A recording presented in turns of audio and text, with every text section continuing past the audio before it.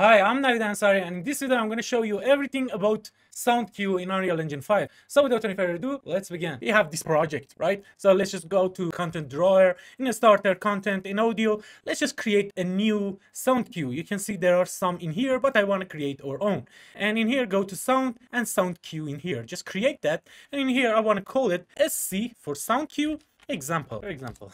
So double click on it, and in here right now there is nothing attached to this output node. So whatever you put in this output node, it will be played. Okay, and there are some nodes in here that we can use, and we can right click and in here access those nodes. Okay, so first of all, first node that I want to show you is wave player. Okay, so this wave player in here, when we click on it, we can select one of the wave files. Okay, so for example, explosion1, and if we connect it to our output node, it will just run it. Okay, and if you don't want to run it automatically, just hit a stop in here. And if you want to play this node, click on this play node, and if you want to play the cue in here, click on this play cue in here. Okay, so now we know all about wave player, and it does have looping option as well. So if you click on it and play cue, you can see play it in loop, right? So let's just stop the looping, stop in here, and let's just right click and break this node. And the next thing that I'm going to show you is this looping. So let's just put it here, this looping. What this looping does, let's just show you. With this looping, we can tell this sound cue to play this sound. For example, if you click in here, three times, okay, and it will play this 3 times. So let's just play the cue, 1, 2, and 3. You can see it's just playing this sound 3 times, and if you select this loop indefinitely, it will play it infinite number of time. Okay, so that was for looping. Next one is this delay. Okay, if you click on it, it will add a delay before playing this sound. So let's just connect it, and we can specify a minimum delay and maximum delay. So each time that this is playing, it will randomly select a delay between delay minimum and delay maximum, and after that it will play the sound. So for example, after 1 second in minimum and 3 second maximum, it should play our sound. So play cue, you can see it's after 1 second play it. And again, if you click on this play cue, next time it may play this sound after 2 seconds or 3 seconds, and it will be randomized. And that was all for delay in sound cue. Next one that I want to talk about is this modular. And what this modular do, it always randomly select a pitch between this pitch minimum and pitch maximum and volume minimum and volume maximum and play our sound. Okay, and it will make a difference. It will change the volume and pitch, and it looks like multiple sound is playing, okay, with just one sound. So let's just play it. This time it look like this, and if we change this pitch max to something like 10, from 1 to 10, and in here volume from 1 to 10 again, and it will select something between this minimum maximum, and it will play it for us. And you can see now the pitch is at the maximum, and I hope you can hear it correctly. It's playing on my speaker and it play on my system as well. I hope you get the idea how it works. And that was for modular. And the oscillator in here, it's like modular as well. First, we can decide if it should be modulate volume or it should modulate pitch. And in here, there is a lot of option. And with this amplitude min and max, you can every time randomly this oscillator will select an amplitude between minimum and maximum,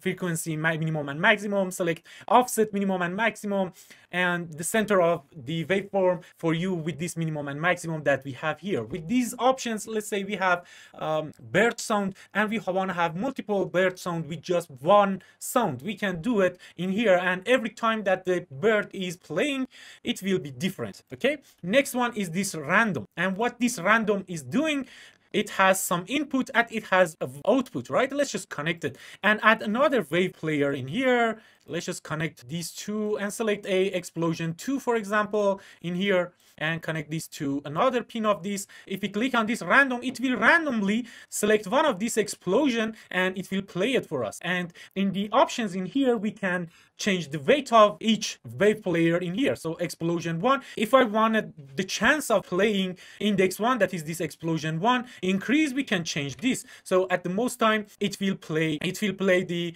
explosion1 because we changed the weight of the index 1, that is this explosion1. And if you put it on 1, they have 50% chance to be played. Okay, so play and you can see right now it's playing this, and if we click on this again, it will randomly select other one. Okay, the next option is this pre-selected at level load. Let's say, for example, you have 10 explosions sound in here, and you want to first pick 5 of them and randomly select between them, and you can select it from here. You put five in here and add, for example, 10 sound in here, sound wave player in here, and with this add pin we can add more pin in here, for example 10 pin, and you can tell this random node to select 5 of them and randomly play them. Next option is this randomize without replacement.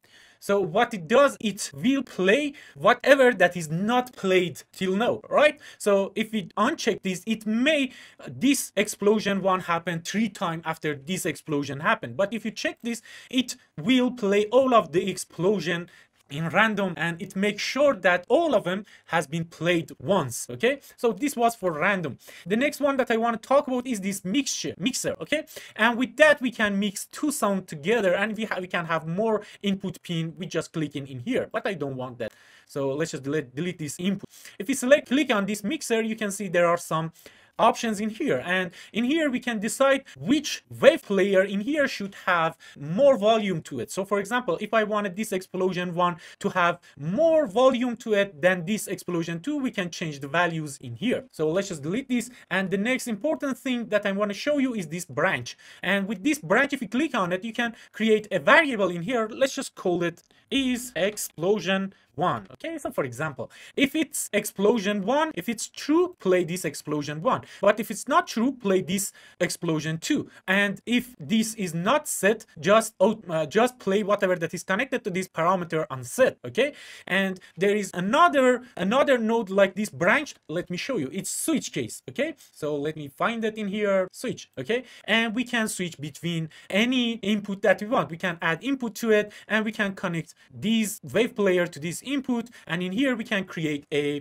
variable. Let's just call it which gun. Okay, and for example, you have 10 gun, and each gun have different sound, and we can use this switch and this int parameter name in here. We use it to play a sound for that gun. So let's just test it out.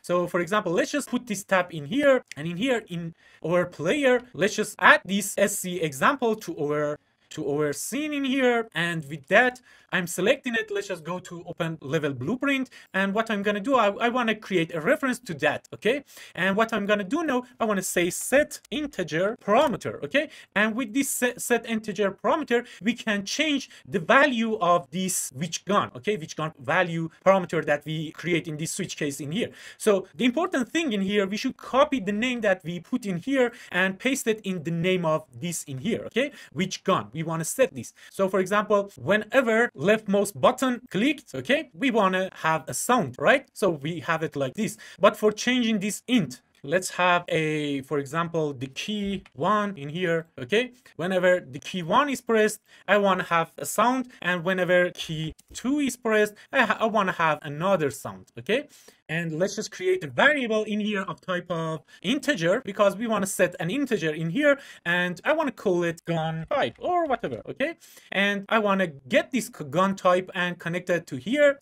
And now whenever we click on 1 in our keyboard, we want to set gun type. Okay, and we want to set it with 0, for example. Okay, and whenever we click on these 2, we say set gun type, and in here we want to have 1. Okay, so we set it to the 1, and now that we set the gun type, we can play the sound. So how we can do that? We can say play. Okay, and with this play, it says what do you want to play? I want to play this SC example, so let's just connect this to here like this. It's not beautiful right now, but let's just add a break node in here and like this. I think it's better, right? It's better now, right?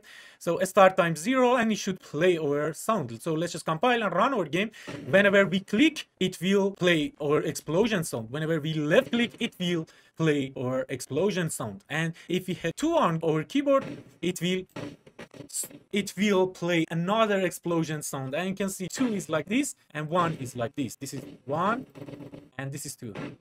It's a little bit different. So for example, let's just go to SC example and change this explosion to something else so you can hear it correctly. So which one? This collapse 2. Let's just test it out to see if it's cool or not. Save, and no, compile again, run to see if it's working or not. This is 1 and hit 2, and you can see this is 2.